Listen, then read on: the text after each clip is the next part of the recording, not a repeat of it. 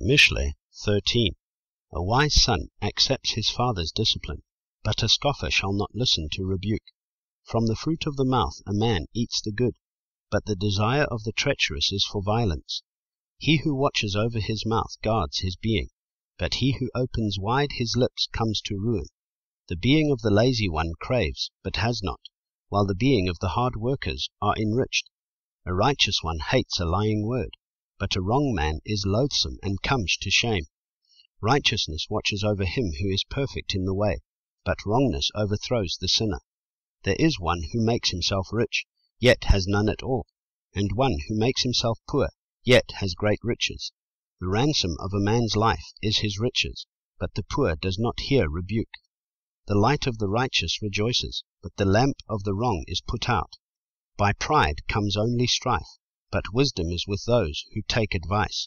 Wealth from vanity diminishes, but he who gathers by hand increases.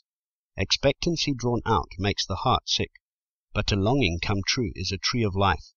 He who despises the word is destroyed, but he who fears the command is rewarded.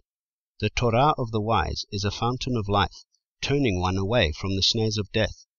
Good understanding gains favor, but the way of the treacherous is hard. Everyone with insight acts with knowledge, but a fool spreads folly. A messenger that is wrong falls into evil, but a trustworthy envoy is a healing. Poverty and shame are for him who ignores discipline, but he who heeds reproof is esteemed. A desire accomplished is sweet to the being, but to turn away from evil is an abomination to fools. He who walks with the wise shall be wise, but the companion of fools suffers evil. Evil pursues sinners, but good is repaid to the righteous.